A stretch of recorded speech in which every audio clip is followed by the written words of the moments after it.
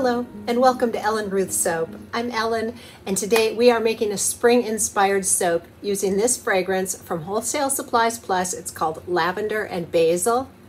It smells really good. It's a little herby, a little floral. It's a nice blend and it behaves really well in soap. I have used this before, so no acceleration or ricing or weirdness going on. Very well behaved fragrance.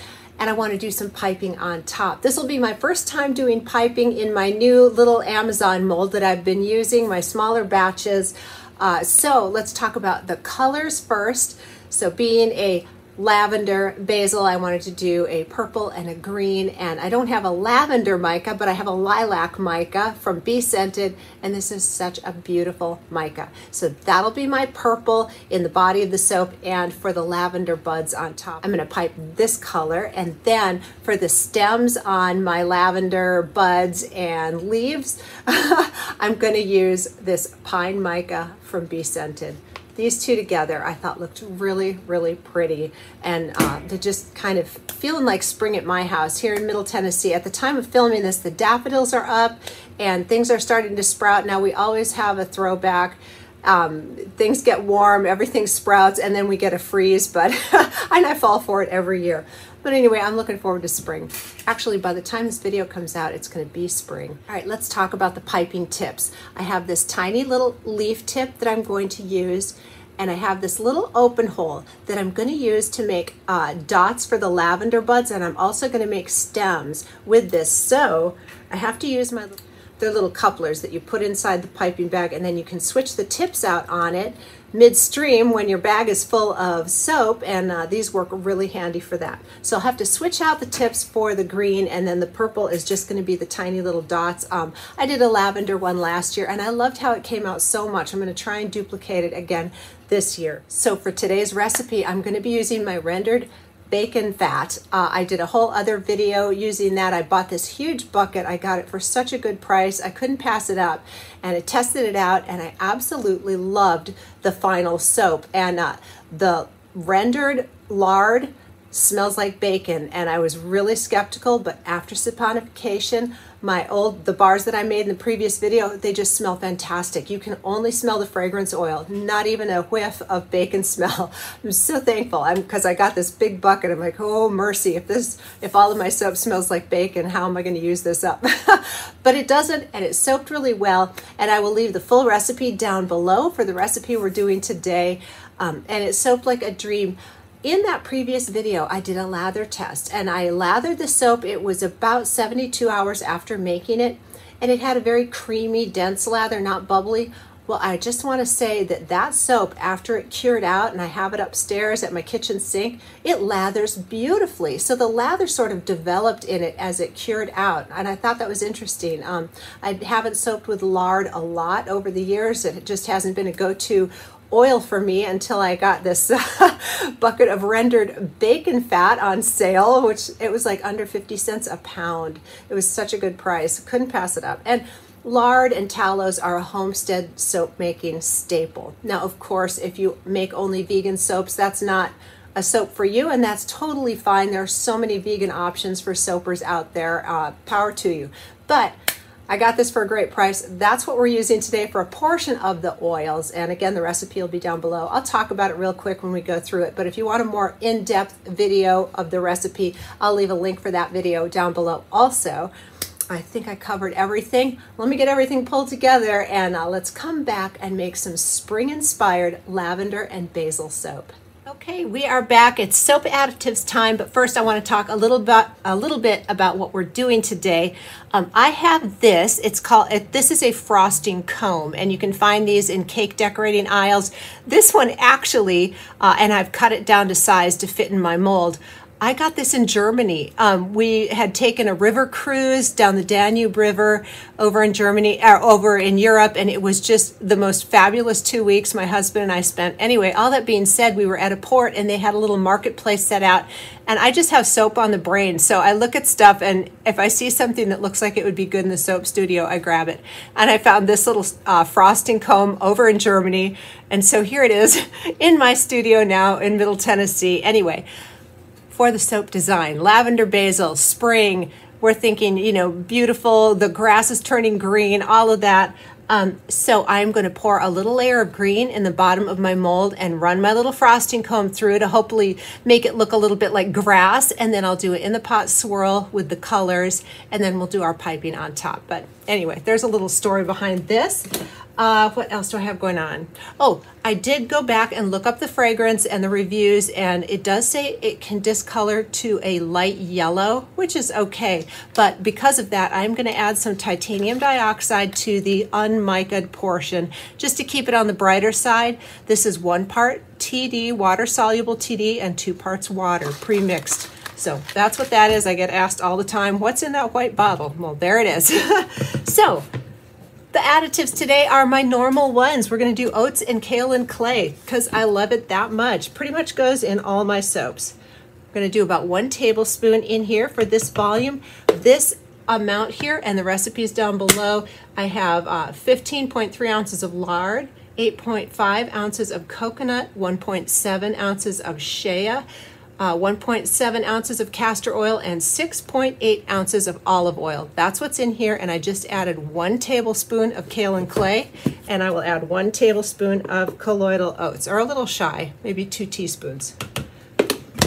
So I'm going to get these blended in our oils, and then my aloe vera lye solution, which we'll bring over in a sec. I'll talk about that, and we'll get to making soap.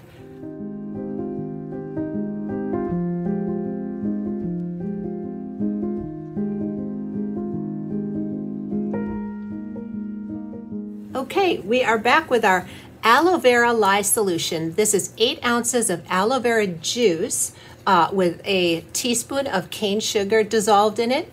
Then I added 4.8 ounces of sodium hydroxide, which is lye, and 2 teaspoons of sodium lactate, which helps things harden up in the mold. And there's tons of silk fibers in there.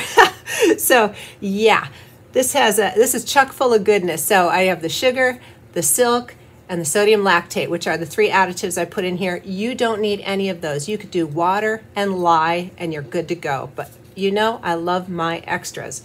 Also, I wanted to show you before we get into this, after I do my little grass layer, I'm going to do a shimmer gold mica line just so that because the swirls are going to have green in them, I want the little grass, you know, if I'm taking the time to do that, I want them to stand out. So I thought a mica line over the top, a dusting, would help them stay really pronounced. So I have this off to the side, and now let's get to adding our lye in here and get our colors. Now I have 2 pots for the green. The one for the base layer, because I want to blend that to a nice thick trace, and then the other one, which is going to make up the swirl and the piping on top. So I have two containers for the green. And just like the last time I made soap with my rendered bacon fat, and the fragrance is already in here, but this is smelling very bacony. But I was so encouraged the last time I made this recipe. It did not smell a thing like bacon, not even a hint of it after it's saponified. So that encouraged me. Oh, my phone's ringing. All right, sorry about the phone ringing in the background. I should turn my phone off when I'm filming and I forget, and so, you know, sometimes there's background noise. Anyway, let's get our colors split off and get to blending up our beautiful colors here.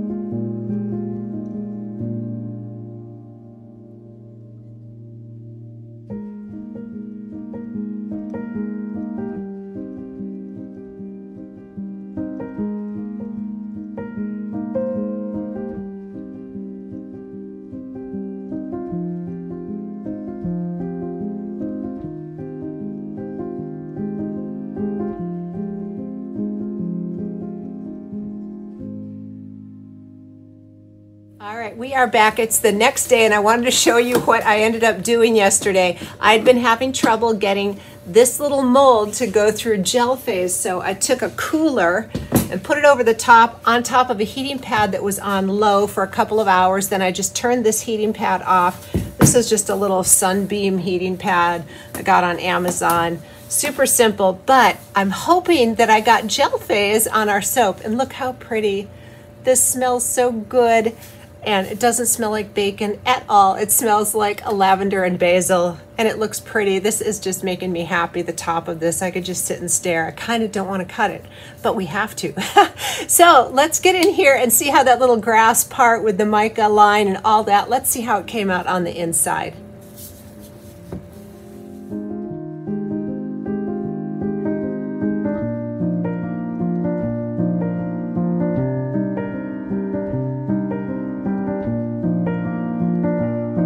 Okay, we are back with my single bar cutter here so that I have time to chat and we can talk about the soap and all that. It just gives me a little more time. Olga is way too efficient for one loaf. Anyway, I'm so excited to get in here. And I tell you what, just unmolding this loaf, having it on the heating pad, I think I did get gel phase. It feels like it went through gel. It just feels a little firmer than my other batches in this loaf. I'm still getting to know my new soap mold, you know? This one, I really do believe we went through gel phase. It just, like I say, it feels that way. Oh, the grass looks so cute. It really does look like little blades of grass. Oh, I'm happy. And I'm glad I used the mica in there so that it just kind of gave the little points on there a little pop of color. So fun. All right. I'm a happy girl. This is giving me all the spring vibes. So here's a funny story. Today, the day when I'm cutting this, I released a video on YouTube, my bacon fat soap, and this is that recipe. And I have had so much wonderful feedback from you all. Thank you so much for all your comments, input. A lot of you are familiar with home rendered bacon fat, beef fat. You've recycled your oils, and I think that's so fabulous. So anyway, I thought it was funny that I'm cutting this soap with the same recipe on the day that that video released.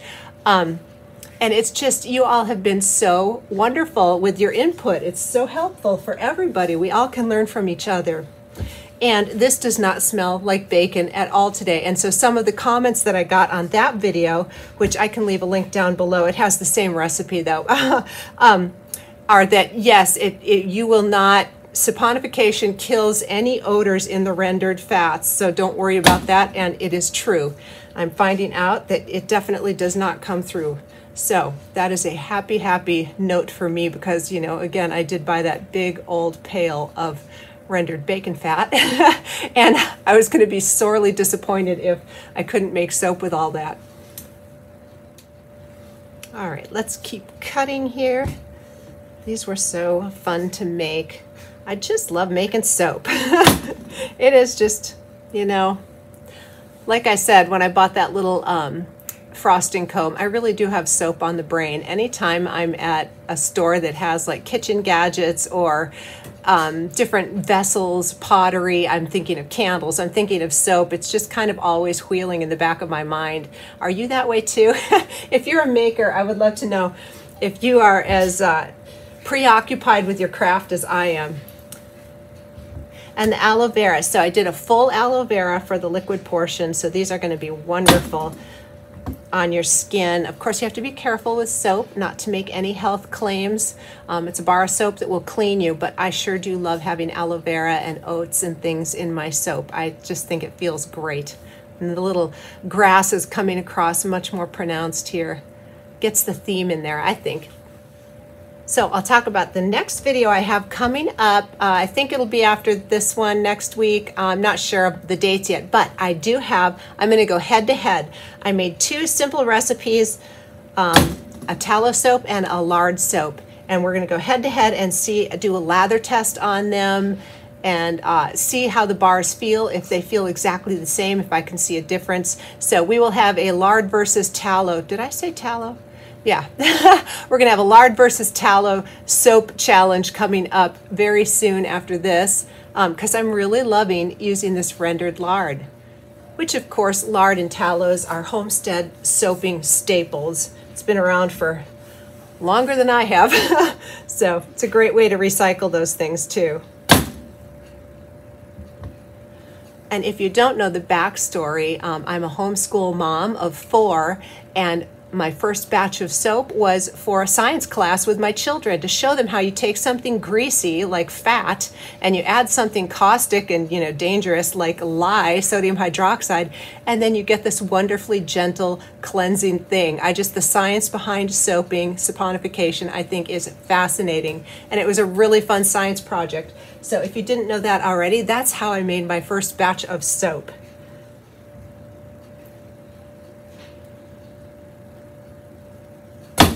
Well, even though these are nice and hard, I'm going to go ahead and let them sit for a few hours before I come in and do my beveling and stamping and all the things that I do with my soap, because I love it, just because it's fun.